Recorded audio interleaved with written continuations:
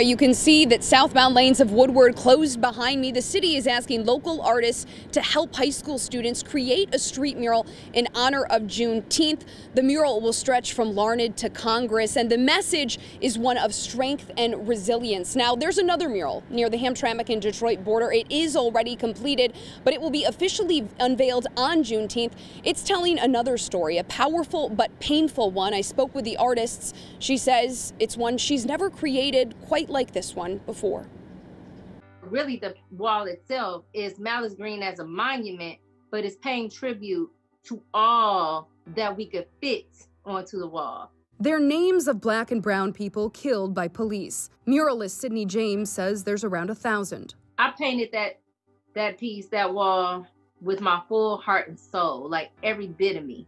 Like I had to make it look beautiful because it's so ugly. Malice Green is holding the scroll. In 1992, Green was killed by 2 white Detroit police officers. The original Malice Green mural by Benny White was demolished several years ago. This one is on Hamilton near Puritan Street. It kind of came through me, but it's not mine.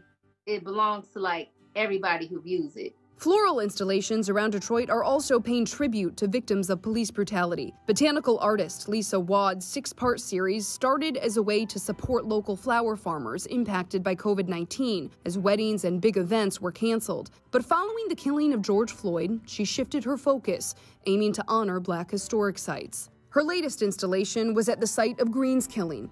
It included photos of other Black people who have been killed by police. Every place that I go to do an installation so far, I have met people who are tied closely with these stories.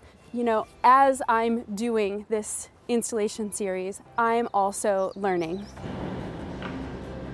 Now, Wadd's installations, they only last a couple of days. Her next one, the location for it, will be announced on Thursday. And of course, you should come downtown on the Juneteenth celebration here on Woodward to see this street mural. Once it's completed, Woodward will remain closed for the next couple of days in order for the work to be done. You can read much more about James and Wadd's work on our website, WXYZ.com. Reporting live downtown, Jen Shantz, 7 Action News.